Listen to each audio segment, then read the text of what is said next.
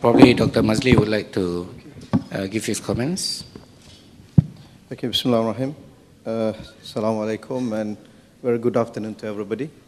So, I mean, just like YB Nuriza, I feel very grateful and honored to sit together with Prof. Tariq, whom I interviewed for my TV program, but he couldn't recall that anyway. Last year was at the Press TV building.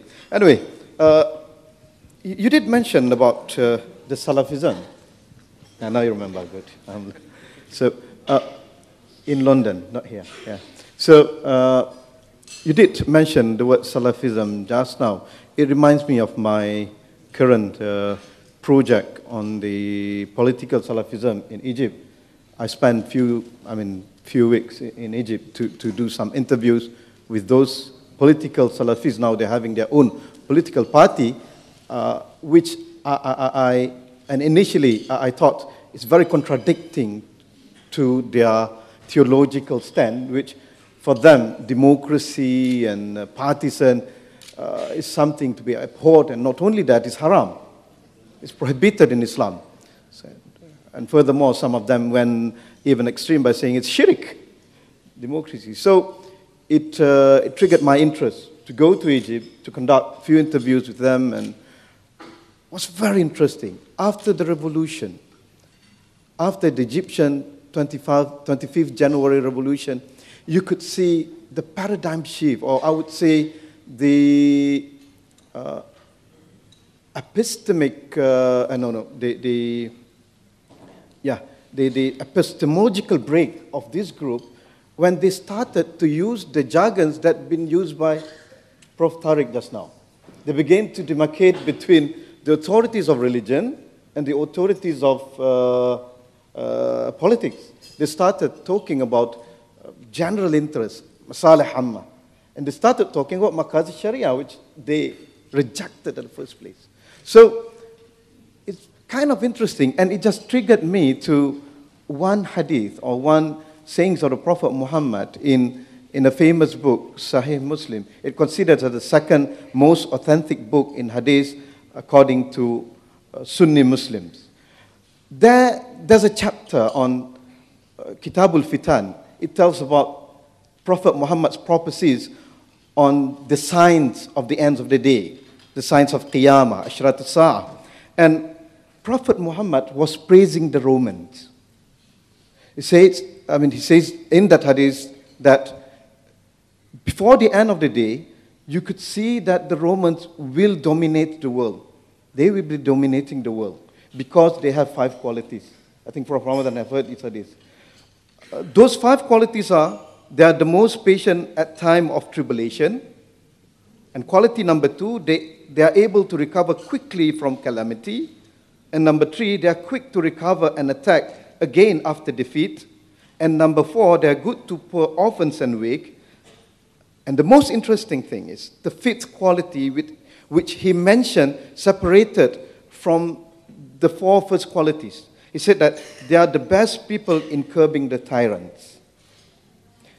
If we look at these 5 qualities, this is what we call as democracy.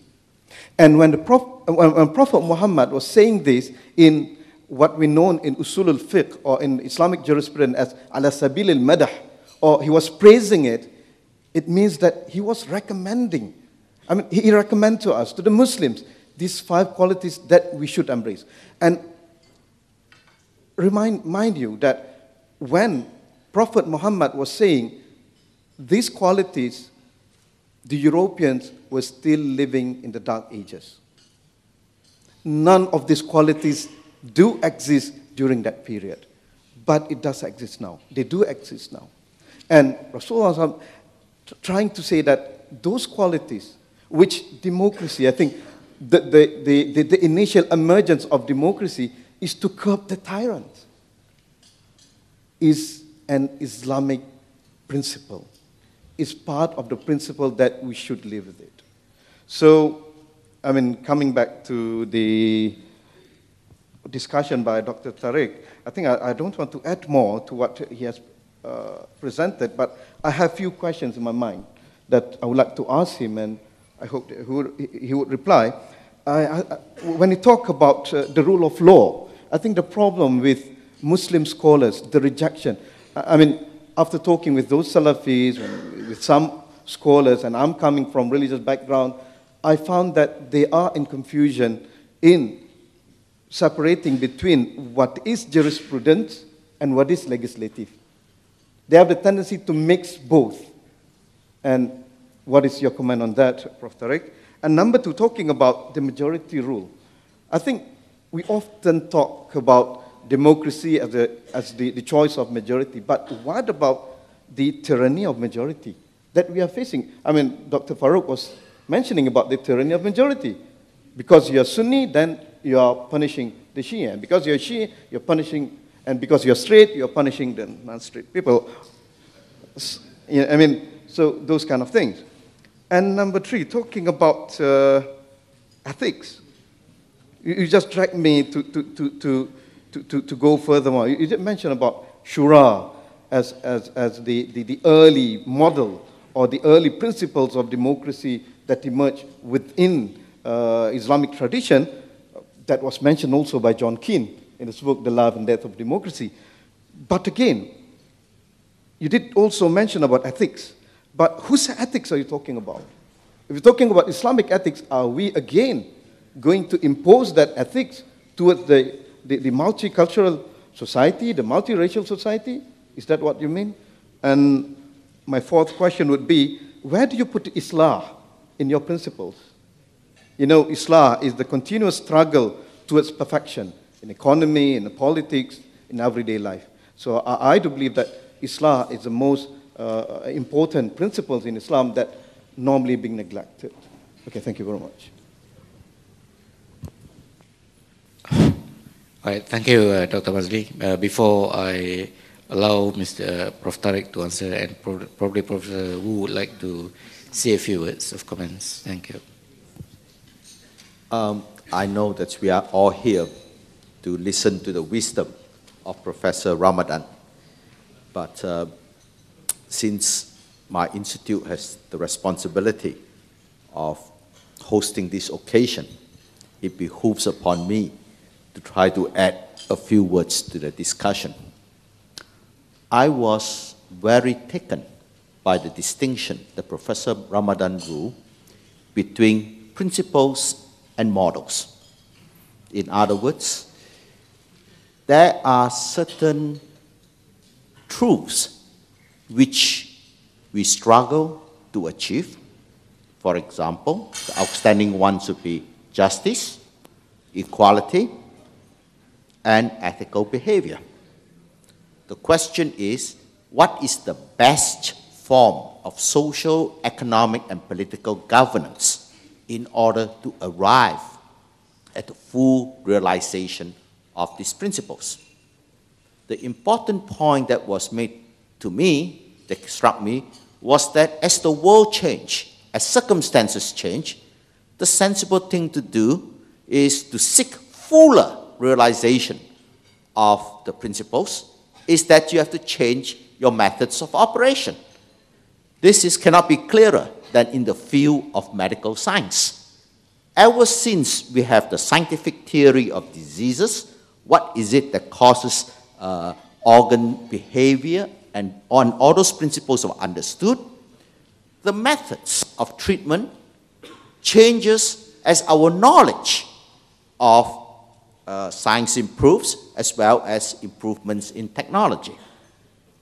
So similarly, what stage are we at such that what is the right model for the age we are in? The theme that Dr. Ramadan has talked about, democracy and human rights, struck me as that for the times we are in, these are two operational mechanisms. Democracy is the right operational mechanism in order to achieve, to abide by the principles of justice, equality, and ethical behavior. So another way of what Dr. Ramadan has drawn the distinction, instead of principles and models, he has also used the term texts and context. The text doesn't need any reform. It is the context that necessitates that we undertake reform, which is why when in Kuala Lumpur a few days ago you said, the goal is not to reform Islam, the goal is to reform the mindset of some Muslims. Now, within the difference of text and context, I like to add two words, subtext and pretext. Now, what is the subtext of the use of democracy? Basically, the subtext is empowering the individual. Large why? Because the world has changed. People are better educated, they are more traveled, and much better informed than the past. So they are able to make decisions better than having a benign dictator to take care of us. In other words, we have reached a stage of development where we are better ruled to achieve the principles you talk about through the vehicle of empowerment. Here, I think, comes being an economist, I cannot help but to think, what does that mean in translation for Malaysia? We talk about we have a best democracy. I think we now need best democracy 2.0. And best democracy 2.0, I think one important ingredient is to pursue the subtext of empowerment of the individual, which is, let's begin by empowering the states. Malaysia started off as a country under threat from communism and then later under threat from Indonesia. So that's why we have such a centralized government. We are so centralized that the bus system in Pinang is designed in Kuala Lumpur. In other words, where you put the bus stop and what routes it go. This type of central planning is right for times of emergency that the country was founded. But we have grown, and I think the best democracy 2.0 would require a much greater effort at handing powers back to the state so that they can best respond to conditions in the local areas as they evolved. And I think this is very much consistent with the theme of text and context that Professor Ramadan has identified for us. Thank you. Thank you, Prof.